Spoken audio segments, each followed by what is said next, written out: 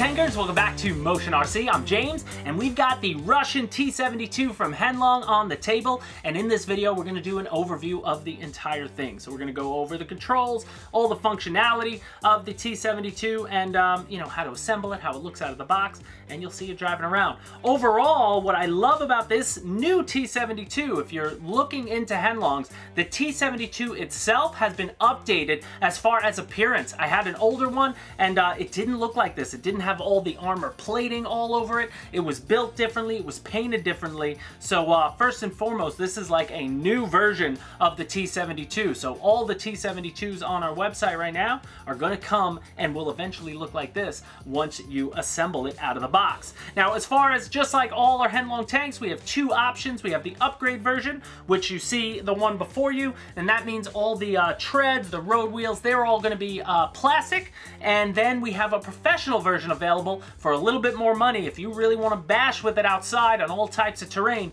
get that version because it has all metal as far as the treads, the road wheels, things like that. It'll do better in rougher terrain, if you will. But we'll show you that as well because we have one of those too. So now, taking it out of the box, you're going to see as it comes out of the box, the tank is packaged beautifully. It's one of the bigger boxes. The T-72 is one of the larger of the 16 scale tanks, just based on its real life size. And as you know, or you may not know if you are a tanker, the T-72's been around a long time. It started production, I think, in 1969. It served in numerous battles for many different countries, not just Russian, and it's just a good looking tank, and it's exciting when you get it out of the box. So as you see me pull it out, again, it's all wrapped in styrofoam, so you're not gonna have to worry about any damage to the tank itself. You shouldn't anyway. It's snug in there, fit really beautifully. Then as you pull all the pieces out, you're going to get a few boxes. One of the larger boxes is going to have more plastic accessories and bits, and then you're going to see a lot of accessories. This tank has a ton of accessories, and it's probably going to take you at least an hour to get it all together, so be prepared to take a little time when you're putting everything on. There's just a lot to it. Then you're also going to get your battery. All these tanks now, with the new TK7 boards that come in all Heng Long tanks, the batteries themselves also now come with an XT60 connector, which is really nice. So it's an 1800 milliamp lithium ion, and they provide a charger, which is USB. That'll take like 3 to 4 hours to charge just by USB. So now you see all the stuff laid out before you, and again, other things you get coming out of the box. You do get some smoke oil, because the tank has the smoke feature, which is awesome. So you'll see that there. You do get an IR sensor, and that's for infrared capability because you can play with other tanks, and we show you that when you fire at another tank with IR, the tank shakes, and whoever's tank gets hit 5 times, your tank gets actually powered down, and then you start it back up and play again. So that's always fun. But now as far as assembly goes, I'm not going to take you through all the assembly. It's pretty standard as far as, assembly. All you're doing is putting all these plastic bits on. So you really want to follow the manual. And what you're going to see with the T-72s now, since the entire change happened to the front of the tank, there is an addendum page in this manual. So start with that addendum page first, and then finish up using what's left, because some of the things from the older version of the T-72 still are the same. But a lot of the newer stuff, like especially all the armor plating that goes along the sides, the top of the turret, the front of the tank, that's all on the addendum. So you want to go through all that first, and again, one by one, pick them out. You can use a Benchcraft clipper if you want to take them out clean, or you can just spin them off, however you want to do it. But just take your time, work your way around the tank. There's some really cool features to it, from the big spotlights to, again, the armor plating, the big trunks on the back of the tank, the barrels, like the gas barrels on the back with the tubing, which is really, just a nice feature of the T-72 that really stands out. And then you got some minor decals. Now these decals, they're vinyl, so all you have to do is take like a Benchcraft X-Acto knife like we got, and hobby knife, and just cut out each decal. So just find where you want to put that sticker. So again, here's what the tank looks like, all all beautied up. So now let's get it turned on and show you how she works. All right, guys, so first things first, you're gonna have to put the battery in. Now, with the T-72 and all the Heng Long tanks, the battery compartment is underneath. So this one is a smaller compartment. All you have to do is unscrew, and then you can see the battery is in there nicely. And as I said, the XT60 connector is new to Heng Long tanks. It's a much better connector than the older ones, so that's really nice. And XT60 is more common as far as people when they're charging other things. So it's nice to see that in there. But you just, once your battery's all charged up, just tuck it in really nicely. This just slots in, and then you just screw it down, and you are good to go. Okay, now on the T-72, the on and off switch is going to be underneath the back part. You'll see it right up here under the barrels. So it's nice out in the open. It's not hidden or anything. Some of them, they're hidden in hatches. This one's nice and easy to find. So we could turn that on now, and you'll see right away that our front lights, any lights that you have on the tank itself, will start flashing. That's because it's not armed up yet. So you want to turn on your transmitter, and now with the transmitter, the only thing you're going to need here, you're going to need 6 AA batteries. And one thing you will notice on all the new tanks you get from Motion RC is that 7.0. That means it has the latest Heng Long technology as far as the board inside. And we'll talk about some of those features, but better controls, better everything. We have a separate video on it. The TK7 is really nice, and with all TK7 tanks, you get a little hotkey, if you will, a guide for how to control the tank and set it up, if you will, because there's a lot of stuff you can do that we won't even be able to get into in this video.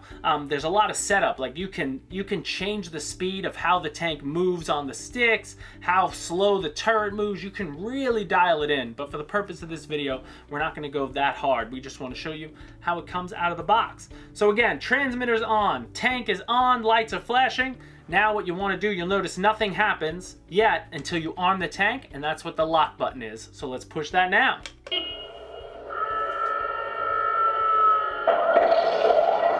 Boom. I love, it's like got the diesel sound. And I don't know if you noticed, but right away the tank sounds infinitely better than the older versions. There's a new speaker inside, and I'm just going to drive it around quick so that you can hear it.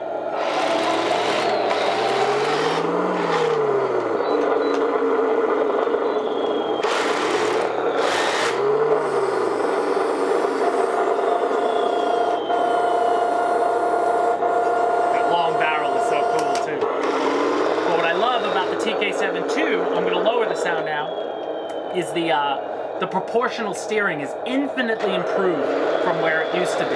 Like, if you move the sticks very slowly, you can make nice, real scale movements with your tank without it being too overly fast or slow. The other tanks were good with it, but something about the way the new board works in here, it just makes steering and driving even easier than it already was, which is just a really nice feature and a nice improvement, especially at this price point in the tank market. So now with the volume, you push the volume button and then you move it down. You could turn the volume off, so now tank's still armed, but volume is off. But again, as far as functionality, you get almost 360-degree turn. It won't turn fully, but it'll almost appear that way. So it'll go all the way in both directions at the same you know, the same radius, if you will, which is nice. Again, some of the other features, you do have machine gun sounds.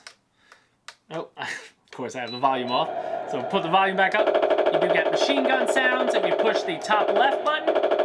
You fire the tank by pushing both at the top, and you'll hear the mechanism for your airsoft BBs, because this tank can fire airsoft BBs, which is really cool. So I don't have them loaded now. I don't want to shoot the cameraman. You don't want to get hit with one of these. They will sting a little bit. It actually fires pretty hard when it goes. So now as far as filling up your airsoft BBs, you'll see we filled it up outside when we were shooting them, but there's only one hatch on the T-72, and that one is going to both fill up for your airsoft BBs, but it's also the hatch where you would put in your IR sensor. So if you wanted to play IR battles with other tanks, which is fun, you plug it in there, and there's a little molded circle on the top of the tank. That's where the IR sensor mounts to, and it just mounts with a magnet. So you find the magnet, and it's not going to go anywhere, and that's how you do IR battles with your tank. So that's also a great feature. Now, the other feature I love is the smoke unit. So on the transmitter itself, there's a smoke button.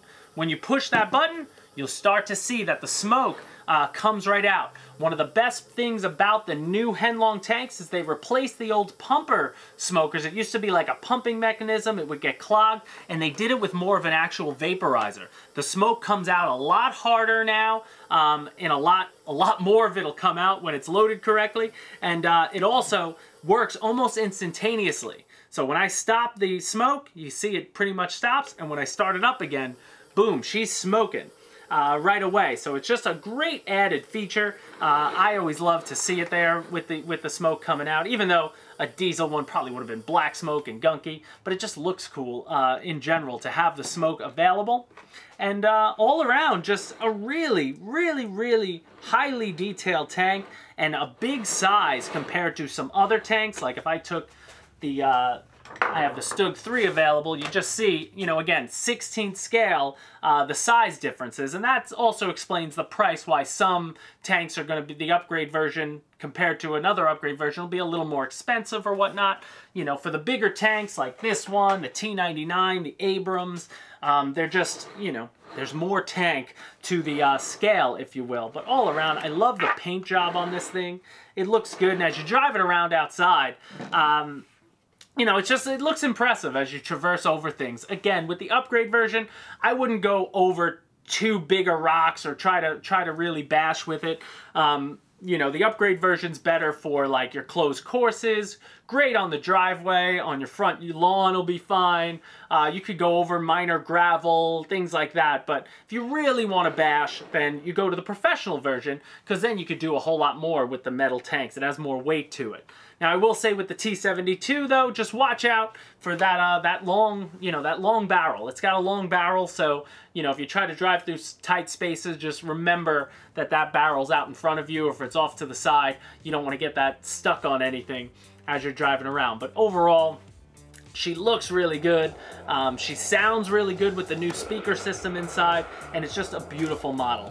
Now, as far as loading up your smoke, if you ever need to, they do provide you with smoke oil. So it comes in this little glass jar, and they provide you with a little tube that's going to get into the space. So you'll take out your dripper, put it on here, and then what you want to do is just look inside wherever the smoke comes out on any of your tanks, but you just want to look in there. You'll see the tubes inside. It's hard to show on camera, but you would stick this inside where the smoke would come from, and you just send in like 2 or 3 little drips down here. You don't want to overload it. You don't want to fill it up too much, because you will flood it.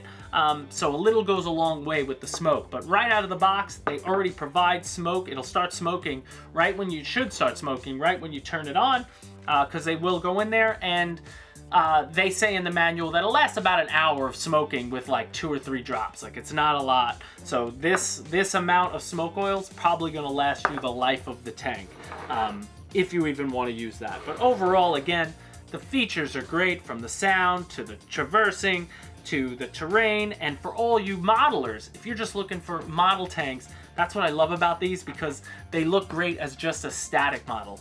Even if you didn't have any plans on using it for RC, it would look great on the shelf. It would look great with weathering for all you airbrush guys. You could definitely do that, and you know, get yourself some 16 scale figures around it, and it really looks super, super good. So guys, if you have any other questions for me about the T-72 or any other Heng Long tanks, please leave them in the comment section down below.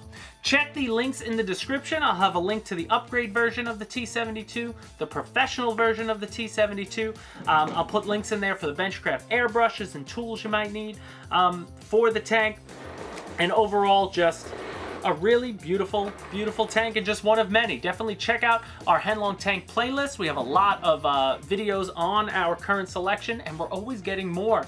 Tanks have become pretty popular. Oh, the last link I'll drop in there is a link to our Hobby Squawk forum. So if you do want to ask real tankers, the guys who are buying these and playing with them, you want to jump in the Hobby Squawk forum. Our tank section is loaded right now with a lot of tankers in there having fun talking about all things RC tanking, so definitely check that out. That'll do it for me, James. Alex behind the camera. We'll see you next time on Motion RC.